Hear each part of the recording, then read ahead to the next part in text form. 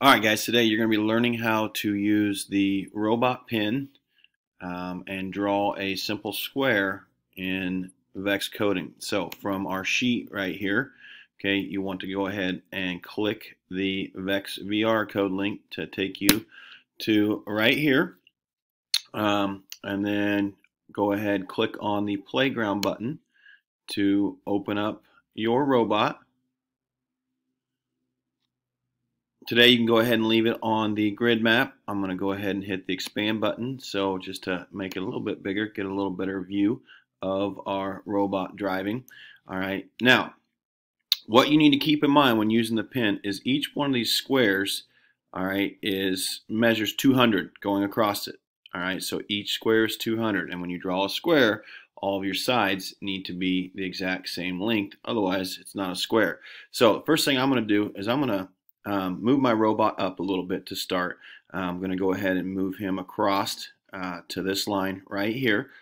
Alright, so right now he's sitting in the middle of one square. Alright, so it's going to be 100 to the edge, then 200 to that edge right there. So I'm going to get my drive forward command. I'm going to slide it in, lock it in place right there. Okay, so it's set for 200 right now. I need to add 100 to that. So I click on that right there, type in 300. So now what that's going to do, if I hit the play button, he's just going to drive forward and stop right there on that line. Okay, so next thing I want to do then is start to draw.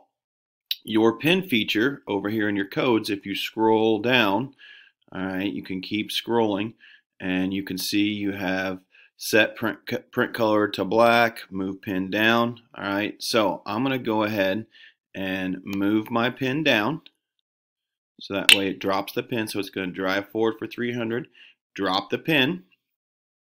Then I'm going to set my print color and I'm going to change mine to blue. I don't care what color. You can look at the colors right here, black, red, green, blue. I don't care what color you use. You can use whatever color you want. Okay, but he's going to drive forward for 300, set his pen down.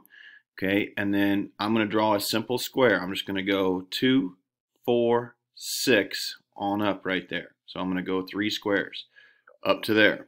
Keep in mind, you want to drive the same length for all of your square. All right, so my pen's going to go down. I'm going to scroll back up and drive forward.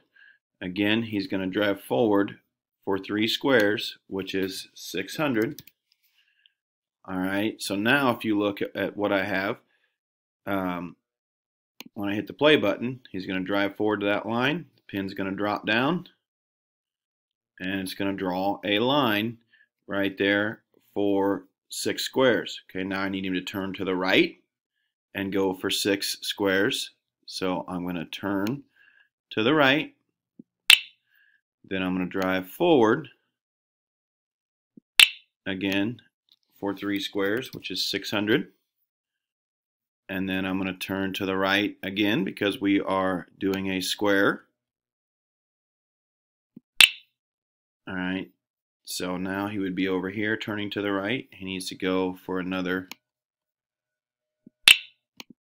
600.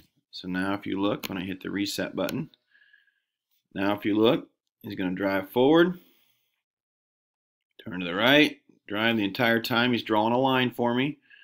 Turn to the right, come down. Okay, now I need to finish out my square, which is another turn right, and then drive forward for 600. All right, so I need to turn to the right and then drive forward for 600. And now if you watch, he will drive forward, drawing my line, turn to the right, continue drawing the line, turn to the right, continue drawing the line, turn to the right, and then continue drawing the line. And there we have our square drawn by a robot in Vex coding. Don't forget to take your screenshot and turn it in.